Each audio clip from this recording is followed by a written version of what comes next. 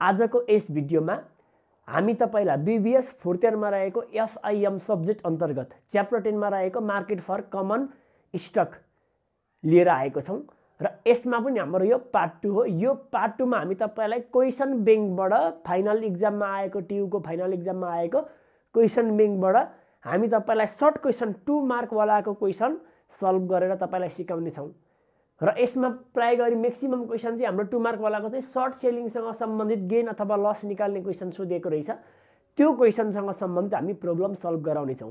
मैले short selling को बारेमा पार्ट 1 मा डिटेलमा चर्चा गरिसकेको छु। पार्ट 1 को भिडियो हेर्नु भएको छैन भने पहिला पार्ट 1 हेर्नु होला, त्यसपछि यो पार्ट 2 हेर्नु होला। नमस्ते, स्वागत छ सम्पूर्ण विद्यार्थी साथीहरुलाई हाम्रो यस सिक्रेट एजुकेसन युट्युब च्यानलमा। आउनुस् यो भिडियो सुरु गरौँ।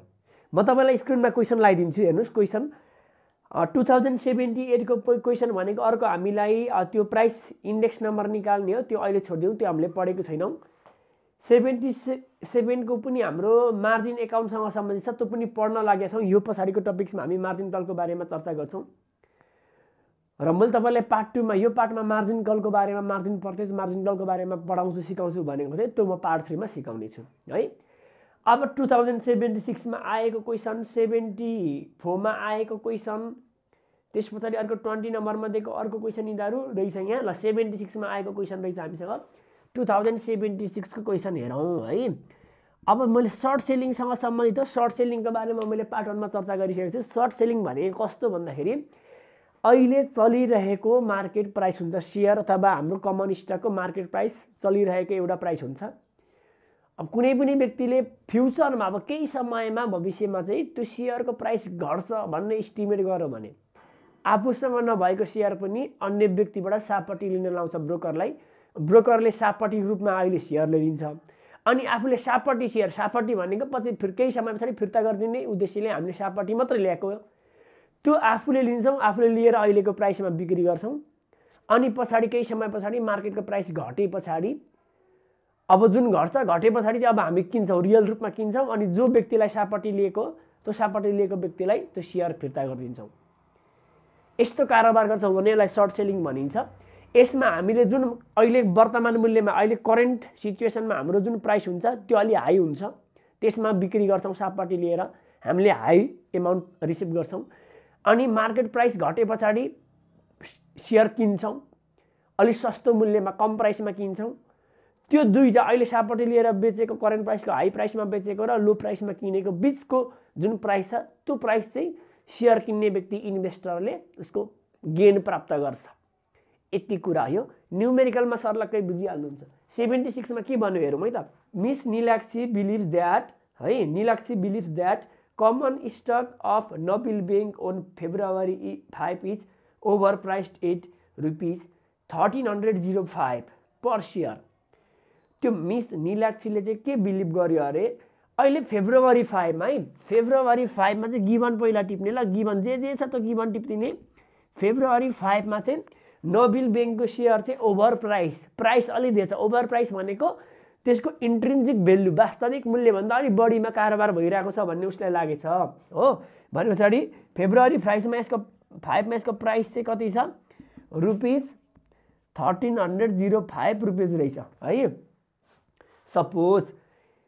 Suppose the call or broker and want to sell 100 share of Nobel Bank at ₹1305।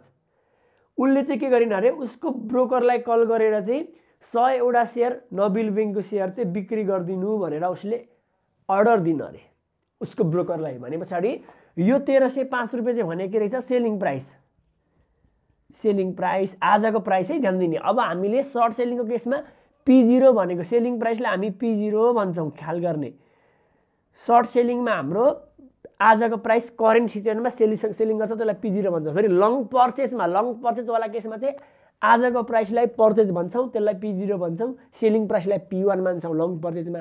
Short सेलिङमा आजको सेलिङ प्राइसलाई P0, फ्युचरमा पर्चेज गरे त्यसलाई फ्युचरको प्राइसलाई P1 मान्छौं। ल सेलिङ गर्नु भनेछ 1305, त्यो आजको डेट फेब्रुअरी 5 को डेट है।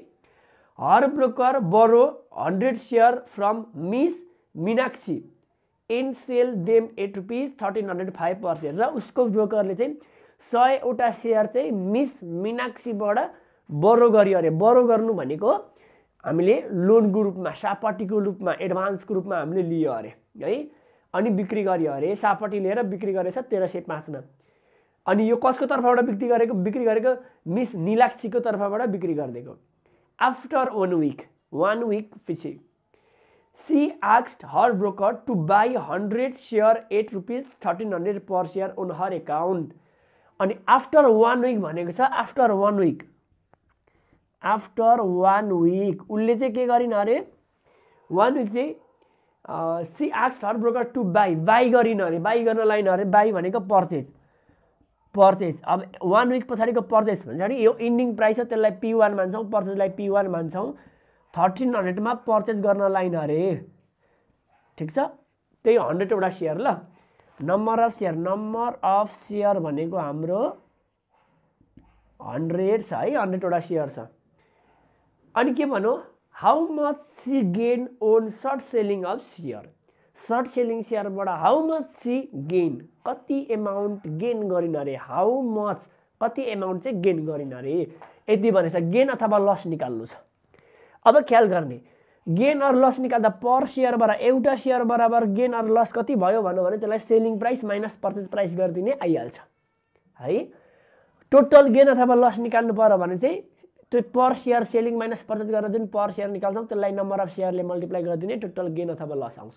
ठीक छ ल अब टोटल हाउ मच गेन भनेको छ गेन भनेर भन्दिने फेरि नम्बर अफ शेयर कतिवटा छ इन्टु P1 भनेको सेलिङ P0 भनेको सेलिङ माइनस P1 भनेको पर्चेज गरिदिने सेलिङ माइनस पर्चेज भनेको P0 माइनस P1 गरिदिने त्यो भनेको पर शेयर हो त्यसलाई नम्बर अफ शेयरको एउटा संख्याको नाफा आउँछ यहाँबाट सेलिङ माइनस पर्चेज गर्दा एउटा शेयर बराबरको नाफा अथवा नोक्सान आउँछ त्यसलाई नम्बर अफ शेयरले मल्टिप्लाई गर्दा टोटल आउँछ है ल टोटल शेयर 100 वटा छ उले सेलिङ गरेको तपाईको 1305 छ अनि पर्चेज गरेको 1300 छ यसको डिफरेन्स कति आयो 5 एउटा शेयर बराबर 5 आउँछ यो दुईटा हामीले माइनस गर्दा 5 * 100 गर्दाखेरि रुपीस 500 अथवा C gain rupees 500 from short selling भन्दिने 500 rupees gain गरेछ है अब 75 को क्वेशन मार्जिन अकाउन्टसँग सम्बन्धित छ त अर्कै क्वेशन हो त पछि हेरौँला